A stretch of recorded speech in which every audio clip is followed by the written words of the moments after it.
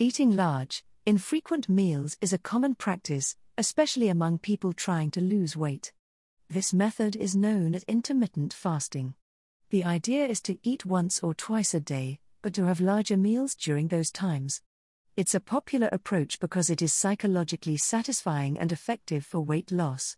However, we need to discuss how safe this practice is for the body and what the best approach is if we choose to eat fewer but larger meals. The concept of eating large but infrequent meals is based on the idea that our ancestors followed this eating pattern. Hunter-gatherers often faced periods of feast and famine, so they ate large, infrequent meals. While this logic is sound, the context of modern life is vastly different. Our ancestors consumed natural foods intermittently while being physically very active. In contrast, today's diet is often full of excess calories, and our lifestyle is much more sedentary compared to our ancestors. So, let's first explore what happens when you eat large meals. Your stomach begins to stretch chronically, which can lead to bloating, gastroesophageal reflux diseases and slow gastric emptying, gastroparesis, and an increase in stomach size.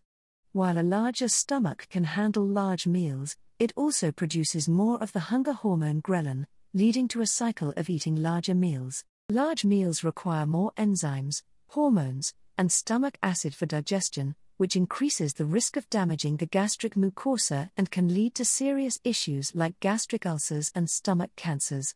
Additionally, consuming large meals causes higher spikes in blood glucose and fat levels in the blood.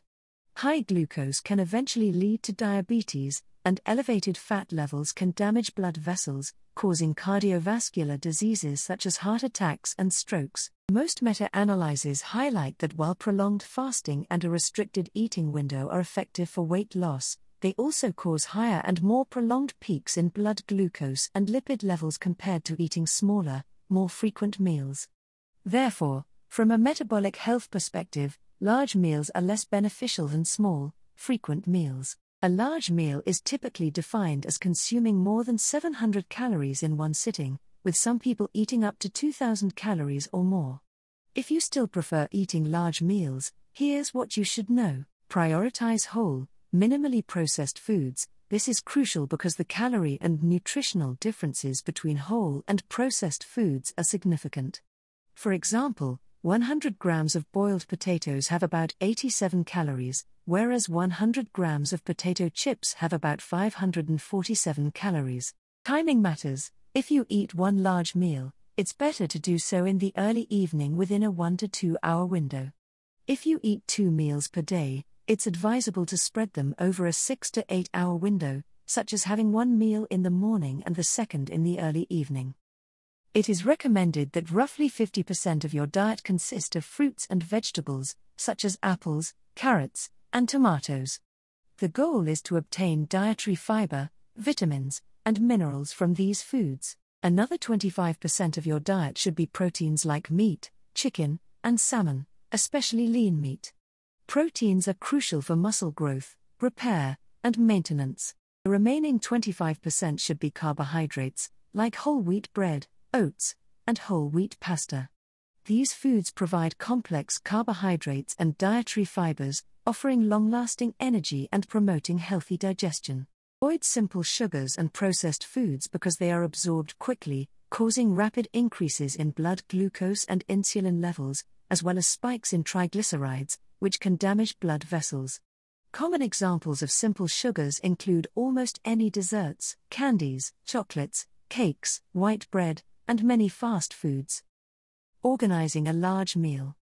If you prefer eating large meals, here's how to organize them. Start with a glass of water. This helps with hydration and provides a sense of fullness. Begin with fiber-rich foods. Start with a light, fiber-based dish like a salad or vegetable soup. This helps to fill you up with fewer calories. Follow with protein-based foods. Opt for items like chicken breast or salmon.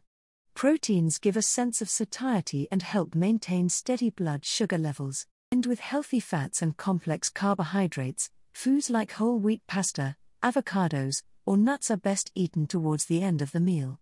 They contain dietary fiber and promote long-term fullness and stable blood sugar levels. Desserts. If you choose to have dessert, Eat it at the end of the meal. This reduces the rate of calorie and sugar absorption and helps you eat smaller portions naturally. However, it is generally recommended to avoid sugary products if possible and replace them with fruits. Eat slowly. Slow eating allows time for the release of cholecystokinin, the main satiety hormone. The presence of proteins and fats in the intestine triggers this hormone, which takes time to transition from the stomach. Eating slowly gives your body time to register fullness and helps avoid overeating. Regular physical activity is crucial. Aim for at least 30 minutes of moderate exercise daily, with 1 hour being optimal. Cancer risk and large meals. Studies have shown that eating large meals at night can increase the risk of colorectal cancer. Conversely, overnight fasting can improve the prognosis in women diagnosed with breast cancer. While there is no direct correlation between meal size and gastric cancer, there may be an indirect association.